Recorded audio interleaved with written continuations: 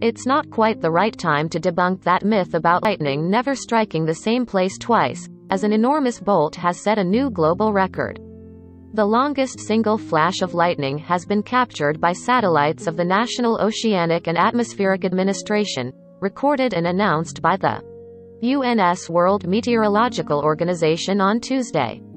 The megaflash stretched 768 kilometers, give or take 8 kilometers, or 477.2 miles, give or take 5 miles, across parts of the southern U.S. including Texas, Louisiana, and Mississippi on April 29, 2020. Satellite image of the lightning flash over the southern United States on April 29, 2020. The flash in question measures as long as the distance between New York City and Columbus, Ohio. Or if you want another, between London and Hamburg.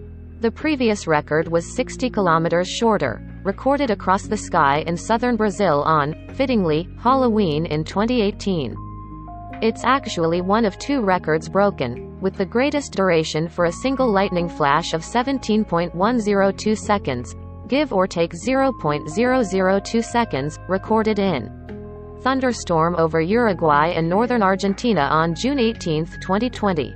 This lengthy flash broke the previous record by a mere 0.37 seconds, also measured over northern Argentina on March 4, 2019. Count out 17 seconds right now, I'll wait. Satellite image of the lightning flash over Uruguay and Argentina on June 18, 2020. The new records were captured by NOAA's latest GOES-16/17 satellites, which use geostationary lightning mappers, GLMs, to monitor extreme lightning continuously over the Western Hemisphere up to 55 to the power of 0 latitude. The findings were published in the Bulletin of the American Meteorological Society on Tuesday by the WMO's Committee on Weather and Climate Extremes, which keeps the organization's records of global extremes associated with different weather types. These extremely large and long-duration lightning events were not isolated but happened during active thunderstorms, committee member Ron Hall said in a press statement. Anytime there is thunder heard, it is time to reach a lightning-safe place.